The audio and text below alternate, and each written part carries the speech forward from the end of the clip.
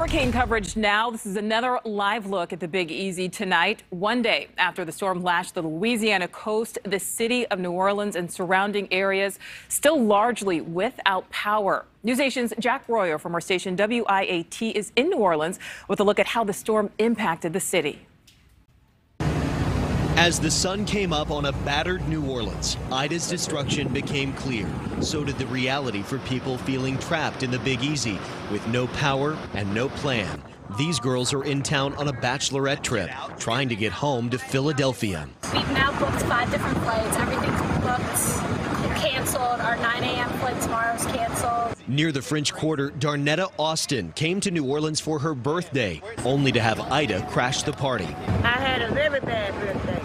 No lights, no water in the hotel, nothing. It just all chaos just broke loose. So. The powerful storm walloped the French Quarter, ripping roofs off buildings and flooding some streets. Widespread power outages now forcing the city to tell people who evacuated, don't come back yet.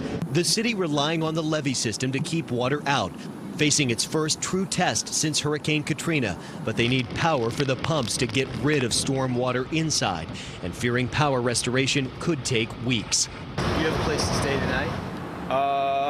We're not sure about that. Not too sure, nope. A long road ahead to get the Big Easy back to normal. Reporting in New Orleans, I'm Jack Royer.